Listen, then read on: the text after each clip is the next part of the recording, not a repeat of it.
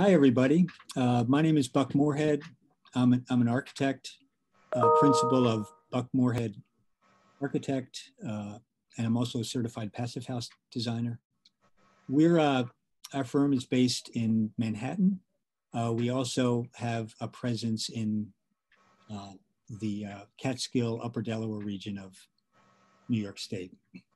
I'm joined here with and by Kevin Dunathan, who is the owner of Aspen and Ash Development. Kevin was our construction manager on our project. Aspen and Ash is based in East Mauritius on Long Island. I'll give you a quick context of the project. We were hired to do a substantial retrofit of an existing house on Long Island. It turned out the foundation was bad. It turned into a new build. It was a passive house designed, but was not going for certification, the project. We started work with a contractor who had passive house experience.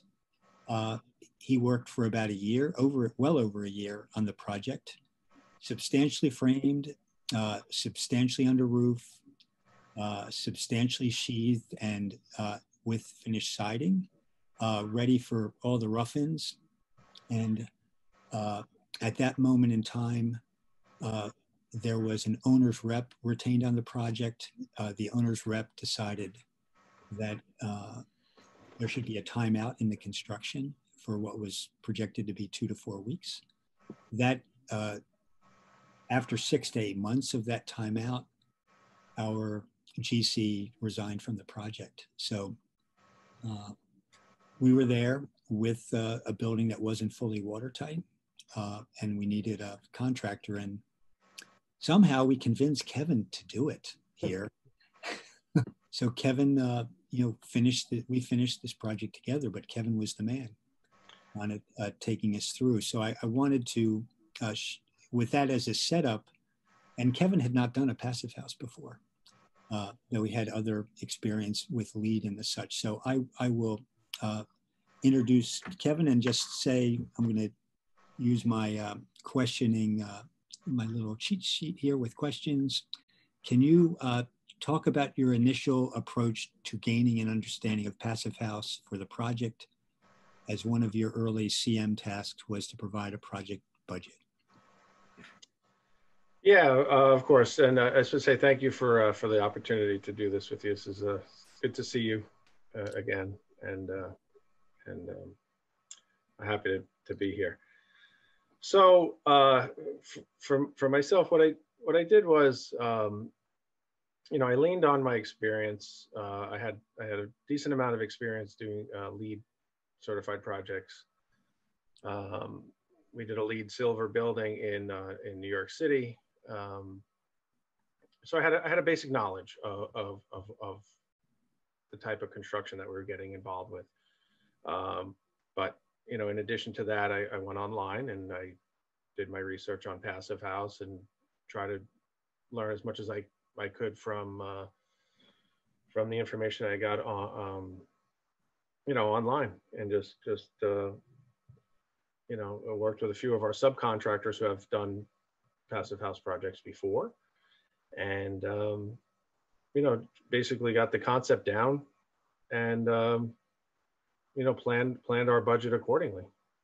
Okay, were there? I know that one of the issues that we had with the structure when the work was stopped was that the siding wasn't completely finished, and we had a Proclima fabric membrane that was exposed way beyond what was recommended by the manufacturer to sunlight.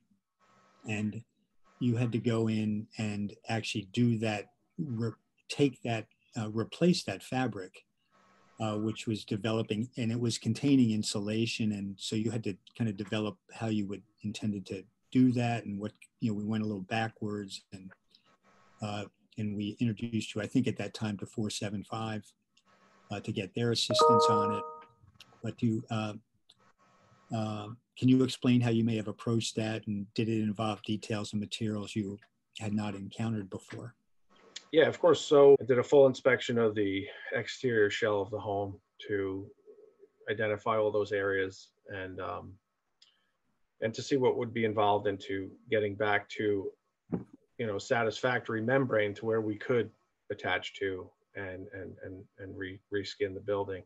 One of our challenges was there was an blown-in insulation currently in place. So we ended up, rather than removing the membrane that was exposed to the elements too long, we left it in place and installed the Mento Plus membrane over that, fully covering all the existing membrane that was exposed, opening up some of the siding, getting back to really, unexposed, clean surface that we can attach to,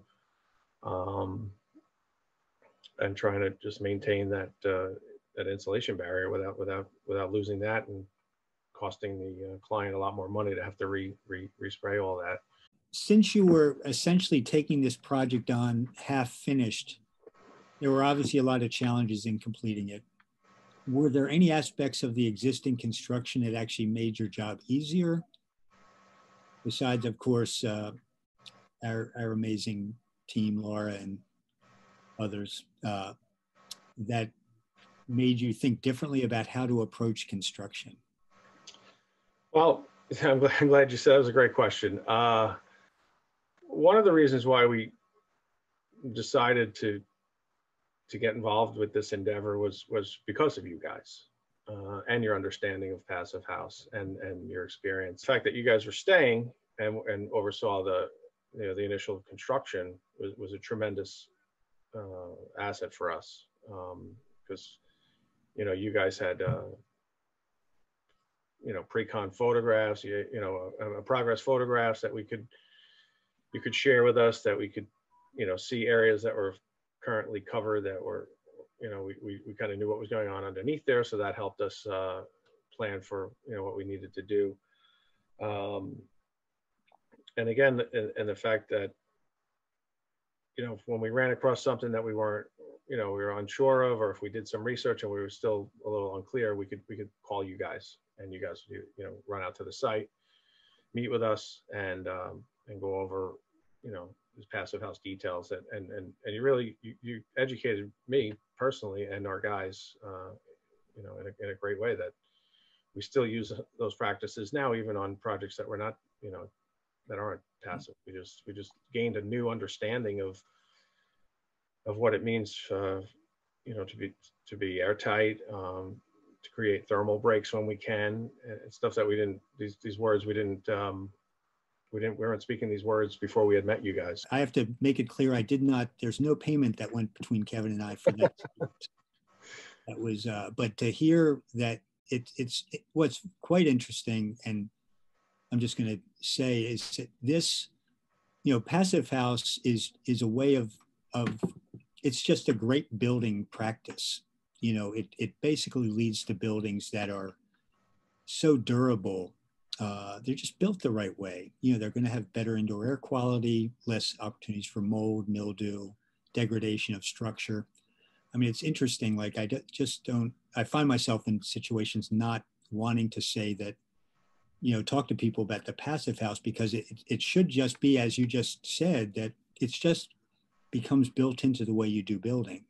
It's like, you don't tell a client you're going to keep the water out of the house, or you're going to make sure it stands up. Those are things you do automatically. And I think this is in that category. This kind of building practice is there. And I appreciate that you've kind of carried that into your own work, it seems. Do you have a favorite or least favorite high performance building detail on this project?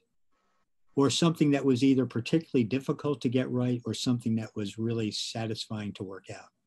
I would say that the ERV system certainly was something that our HVAC guy had not done a ton of. So we kind of held each other's hand getting through that, and it seems to be. I was in the house the other day, and it's really functioning well. The clients are very happy.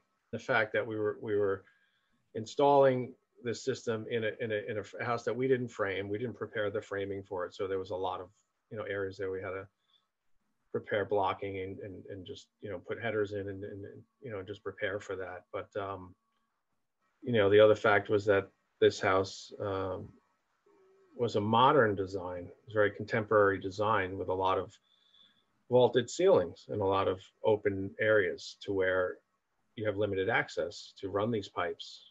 And that's where I think we worked great together, you and your team and our team. We have a tremendous subcontractor base that does well in those situations also. We ended up hiring a consultant from Zender. He's an expert in that system. And he came out to the site before we started sheetrock, and we had some issues that we wouldn't have known about if we didn't bring him on board. So he was great. He's a consultant. He works on a fee. We bit the bullet, paid that fee, and had him come out to the site, and it was well worth the money, because if you find an issue after you're done sheetrocking, you have to rip open walls. And we said, we got to get this guy in here, and he was great. He actually came back after we were done sheetrocking and certified the units, which is part of what the owner needs for their warranty. So it turned out to be a really good thing. No, excellent. I'm sure that consultant fee was well below whatever it might have cost to Absolutely kind of try to fix something after the fact. The bottom line is we have to sleep at night, and we have to make sure we're doing the right thing. We learned a whole bunch from him in the process. So it was good. Very cool. It takes obviously a lot of people and teams with particular expertise to execute a high performance building like this one. We're finding it increasingly helpful to have contractors and craftsmen involved early on in the design process to help work out some of the very particular details, kind of like what we're talking about now, of high performance buildings well before a contractor would typically be involved. How do you feel about the typical sequential design bid build model on projects like these? Do you feel like that adds the contractor too late in the game to really hone in on the best and most efficient way to execute some of the tricky details we know are in high performance buildings like this? Yeah, it's a great question. We want to be involved with the architect and the client as early on in the process as possible, because it gives us an advantage to share our professional experience, our value engineering and stuff like that, to where we can make an impression on an architect or an owner early on, and be the favored contractor to build the job. But unfortunately, that's not what we see. If we're in that situation where it's a traditional, design, bid, build model, we'll do the best we can to qualify our bid during that initial phase. Yeah. And then, a lot of times we will have clients that will choose us, because even though we're not the lowest, they're savvy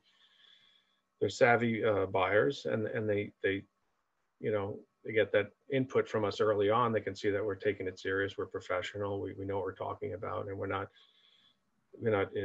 implementing things that are just looking to drive up costs, but we're actually implementing things that are going to extend the life of their home. And that's ultimately what, when we walk away from a project, we want to have a long-term relationship with the architect and the client, and we want to have something that they're going to be able to have for a long time and not have issues with. So this was an extremely demanding project to execute properly and finish on all levels. How do you feel about Passive House now that the dust has settled? Would you do another one? Absolutely. We're actually in talks with another architect and a client for another project in the Hamptons. Luckily enough, I was able to, walk this potential client through our project and share our knowledge with them. And they were extremely knowledgeable, this client. They are really into the passive idea, the concept. You know, they want to have a super high efficient home that low energy consumption.